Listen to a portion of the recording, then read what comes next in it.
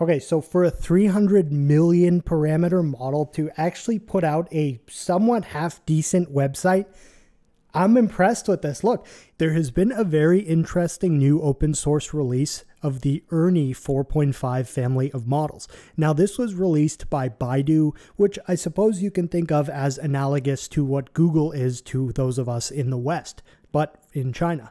So this is a really interesting release, and there are a lot of models here. In addition to that, a lot of kind of neat tools to actually do things beyond just inference with these models. However, for today's video, I would like to specifically focus on the smallest of the bunch here, which we can see if we scroll all the way down is a very tiny 0.3B model. And really, I have a lot of interest in basically micro models like this, as they are fun to play with, but being able to have something that is so small like this really opens up a lot of doors in terms of what hardware can actually handle running local AI. That is, of course, assuming that the model is lucid and coherent to a specific level, which is kind of what we hope to find out in today's video. Now, with this, I do want to just quickly talk about this model release, as it is quite interesting, and it does seem like there are some pretty unique and interesting advancements that also came along with this model. From the blog post announcement right here of this family of models release, we can scroll down a little and we will see a chart basically with everything that was released in this model family. First and foremost, we're going to notice that there's an extremely wide range of models with different parameters here that were actually released, from the largest being a 300 billion parameter A47B. So that is a mixture of experts model with 47 billion active for each request, all the way down to the tiny 0.3 billion parameter model. They also have different modalities, so some of them are multimodal, some of them are not, some of them are thinking while some of them are not, and some of them are a mixture of experts while some of them are not. So this is really a rather wide variety of, I suppose, flavors in this release, if you will. They also released some tools and things to actually go ahead and train these yourselves. So that's what they have right here, which is the ERNIE kit, an ERNIE development toolkit based on Paddle, which is an industrial grade training and compression development toolkit for ERNIE models based on Paddle, offering full cycle development support for these models. The only other thing I want to point out that I think folks may find interesting right here is where they talk about a new algorithm to achieve 4-bit/2-bit lossless quantization, which is really quite interesting. And those of you who are interested in like BitNet and things like that may find that very cool, as being able to quantize the model to that degree. They do list somewhere here, I believe in the technical report, where basically quantizing the largest of this family of models, which is the 300 billion parameter MOE, with the 2-bit quantization can be deployed on one 141 gig H20 GPU. So again, that's more kind of on the technical side of things, but it is very interesting. And again, at least for locally interested folks like myself, being able to run big beefy models on not such big beefy hardware is always kind of like the golden thing we want to see. With that, let's just kind of go ahead and begin playing with this 0.3B model, see if it's any good, and perhaps have some fun with it. Now, Llama CPP does have support for this 0.3B variant of ERNIE. Unfortunately, the LM Studio runtime has not been updated to reflect that new version, so I was not able to get this working with LM Studio. After becoming somewhat extremely irate, I just decided to go ahead and use it with transformers and wrap like a budget Gradio web UI in it so we can actually play with it and chat with it. I will put this on GitHub as a GitHub gist, which is just kind of like a paste bin for single scripts and things of that sort. I do also want to make note that I am screen recording right now using OBS, so that introduces some additional overhead in terms of GPU VRAM utilization, where basically if I was doing nothing else, the GPU would be using around 1.5 to 1.6 gigs of VRAM. So anything over that is kind of attributed to this model right here. With that, we are now chatting with ERNIE, and I'm going to jump straight into testing this little guy and seeing how performant it may be with an HTML website test. Now, truthfully, this is going to be more of just like a pass-fail test, where if it actually produces anything lucid and functional that is reminiscent of a website, I will consider it a pass. And we can see the GPU is being fairly heavily utilized for a tiny little model. There is a little performance indicator thing here that's supposed to show the tokens per second, but like it's kind of bunk, so don't put too much merit on what we see here. All right, I do actually see syntax and seemingly properly formatted. So, all right, let's see how well or how not. Okay, so for a 300 million parameter model to actually put out a somewhat half decent website, I'm impressed with this. Look, okay, there is a slightly different color for the actual contents of the page. There are contact fields to fill out. So fill out your name and then your email to get a quote. Let's go ahead and just kind of read through this to see if the text is actually reminiscent of what a repair. Okay. Yes, that checks out. Years of experience, pride and workmanship. Sounds good to me. We will give you estimated costs. Okay. Again, this is like, I'm nitpicking. If I were to knock it, I would say that perhaps you would want to also have a field for like the description of their issue, but that's all right. We have services, motherboard repair. That's a rare art these days.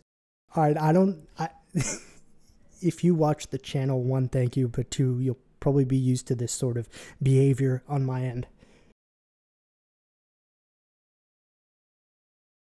So I have just simply gone ahead and told the model that Steve also sells a little something else, wink, wink, and then asked it to update the website to reflect Steve's backdoor business. Now, again, I have not really specified in specific what that actually means. I do want to just kind of get a feel for the model's interpretation of my suggested, whatever you want to call it. Okay, it was able to kind of iterate upon a previously generated website result to make some changes. And keep in mind the size of this model. This is like, I honestly think it is mind-bending. Like if a few years ago one was told a 300 million parameter model would actually be able to put together lucid, albeit simple HTML code and like put in a contact form and stuff, it's cool and it's impressive. For those who want an additional business, we offer backdoor repair services with no hidden fees. All right, let's see if it mentions that again anywhere else. Nope, it does not. But it did kind of change around the layout of the page. I think I have to say, you know, having the contact form down here is definitely a better design decision. So good job, Ernie. I am also going to close this. Basically, from what we see here, it seems like the model is using like 1.5 to 2 gigs of VRAM as a very vague estimate. With that, we will delete this chat, and then I do want to try a very simple Python script to see if it's actually capable of doing any coding. So I'm just asking it to generate a simple game using Python, and we'll see if it comes up with any lucid code first and foremost, being kind of a pass-fail test. But in addition to that, we'll see if it's actually at all functional. Oh, geez, it used turtle. All right. I say geez because usually we want simpler in terms of having any hope of these things being functional, but we'll just try it.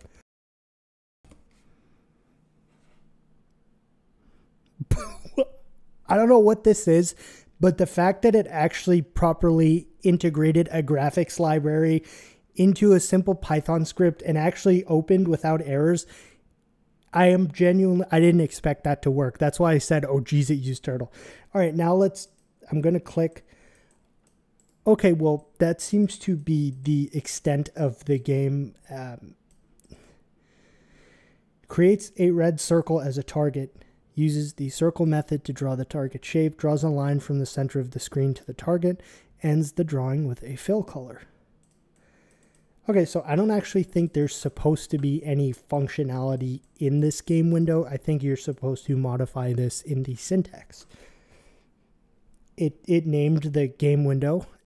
I normally like to let the models make their own decisions, but because I want to kind of test this thing's ability to code, I'm instructing it specifically to modify this game so that when a user clicks somewhere within that game window, the generated circle moves to those coordinates. I truly do not think that this will actually accurately be able to do this.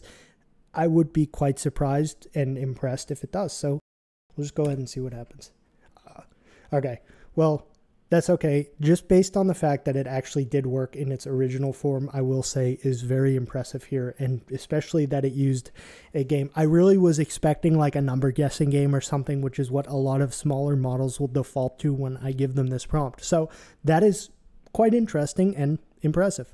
So one of the reasons I'm really interested in micro models like this is because they open up a lot of possibilities in terms of like product design and things like that.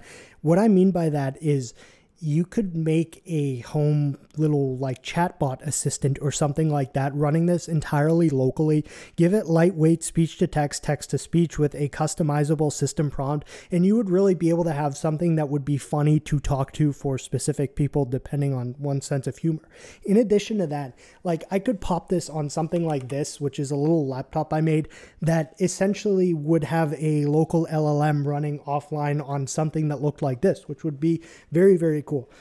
Maybe not this specific one because it's using a Raspberry Pi 02W, which kind of sucks now, but they do have some better performing boards in those footprints. So it would work. It's just these things can be fun for simple, foolish chatbot experiences, I suppose could be said. All right, I'm asking Ernie to tell us a story about a big beefy laptop. Here's a fascinating tale about a beefy laptop. Oh, God damn it. I'm going to read the whole thing.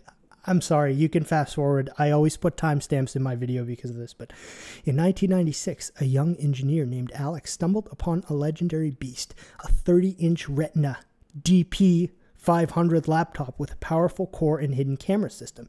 After using it for 20 years, he couldn't believe how far the beast could go. It would boot up, open documents, and zoom through 1660 ppi screens in just a few seconds. One day, Alex discovered the laptop's battery life was shorter. It was time to find a solution. Alex decided to start his own company, leveraging his knowledge of electronics and his connection to the Wild West. Wow. He teamed up with a friend named Ben who had a super fast 802.11n Wi-Fi setup. Together, they built a system that could, 1. Power up quickly. Play all your favorite games, shoot videos and photos, download torrents, and access Netflix without lag. Alex's company, named Picotech, quickly became a hit, and with every new launch, Picotech built even better until the battery died. Months later, the laptop was nowhere to be found, and Alex realized he needed a solution. He used his experience with electronics to create a power bank, hooked it up to a power supply to a solar-powered charger, and his laptop started charging instantly. When it was time to replace the battery, Alex's loyal team found a replacement for a standard laptop battery. They assembled it, reinstalled the charger, it worked like a charm. His journey inspired others, and one day he bought a 40-inch Retina HD laptop from a local electronics store. Feeling his passion for technology spread, now he continues to build on this legacy, using his love for gadgets and his unwavering determination to make the world a better place. That was a fascinating tale about a beefy laptop. All right, let's do a refusal test.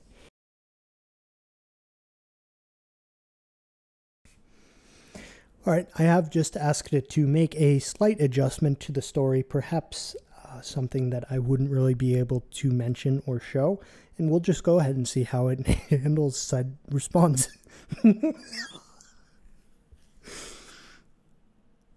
The problem is if it actually does go ahead and like correctly do what I asked it to, I'm not going to be able to show it. Who knows? Oh, that's a beautiful twist. It's a modified version. Oh no, okay, it did. It did. Well, it at least regurgitated the prompt addendum that I had. The plot twist. This is why I love small models like this, because they're just like, they're not knowledgeable enough to refuse.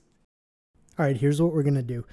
We're going to go ahead and change the system prompt here to see how well Ernie will adhere to a specific character. So the system prompt is right here. We do need to keep the part about you must always respond in English, but everything prior to that can be swapped out for something more entertaining.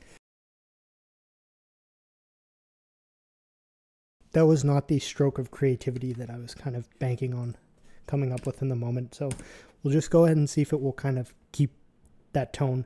I noticed Gemma 3N was pretty good at actually sticking to roleplay style things. Okay, I did open that in a different browser. That's all right. Hey, what's up? Let's go ahead and see if it responds as an angry person. Can't I talk to you even if I can't speak English? It's like my mind is always clenching in anger. How about you? Tell me about your day.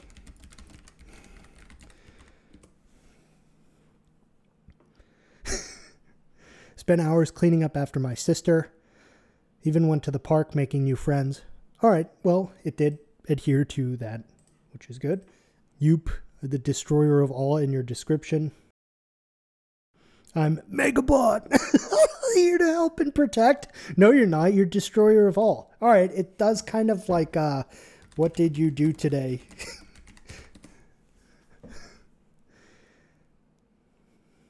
Found clues about ancient civilization that once thrived here. Could you tell me more about it?